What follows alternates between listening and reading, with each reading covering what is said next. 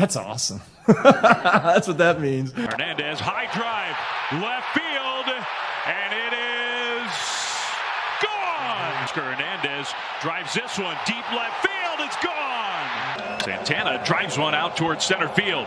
Springer all the way back. It is off the wall. Oh, hits him. Yikes. On the ground, it's a fair ball. Merrifield, he gets hit in the helmet. And at this point, it was 8-1 Toronto. That one is hit high to left field. Tapia going back, all the way back at the wall. It is gone.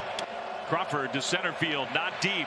Sprinting in Springer, and Bichette and Springer collide. The ball falls, and everybody's going to score. Frazier is, and he pulls that one into right field. That's going to be a hit, and it's going to put the Mariners ahead. And one of the great comebacks in playoff history sends the Mariners to the division series.